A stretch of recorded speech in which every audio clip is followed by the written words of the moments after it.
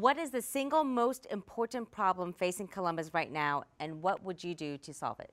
Well, I think Columbus is blessed with a lot of good neighborhoods, and I think our biggest challenge is making those neighborhoods even stronger.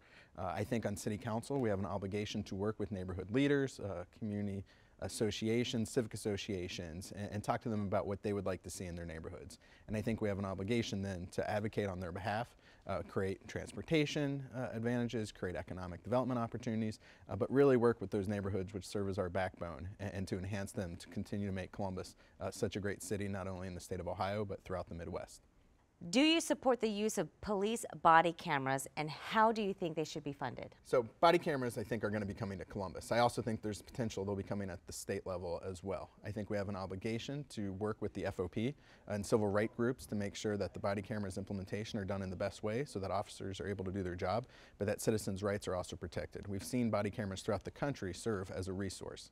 I continue to monitor and look forward to the recommendations of Mayor Coleman's task force, and then once we see those recommendations, working with Auditor Dorian in terms of how best to fund them, and we should be very focused on if they're state or federal resources as well. But it's a discussion I think that's ongoing and one that I think will serve our city well.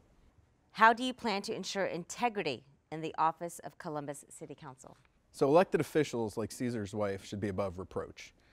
On City Council, I'm committed to continuing to advance and discuss having a Columbus Inspector General coming from the State House and seeing also what the National Inspector General is able to do. They're able to work with elected officials to make sure there's no fraud, waste, not only for those elected officials, but for all local governments.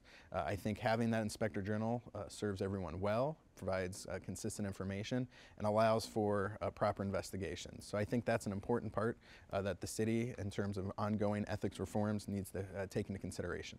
What would you do to encourage growth and development, and what specific areas of Columbus would you focus your attention? So Columbus is a wonderful city, and we're continuing to grow, and we're going to be transitioning. I think maintaining strong, safe neighborhoods and working with our neighborhoods is going to be important.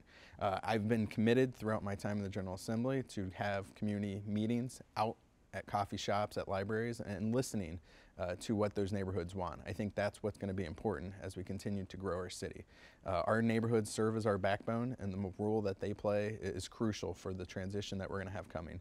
And so I think we have an important role of going out, working with neighborhood leaders, working with neighbors and businesses on what they would like to see in their community, and then working hard at City Hall to implement those ideas.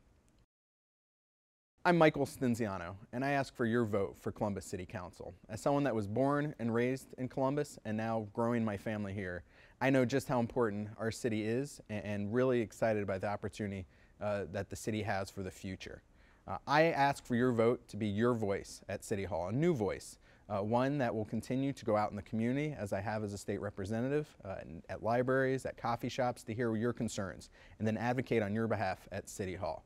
Anytime I can be help or service, feel free to call me at 614-219-9224 or email me at mstinziano@citizens.com.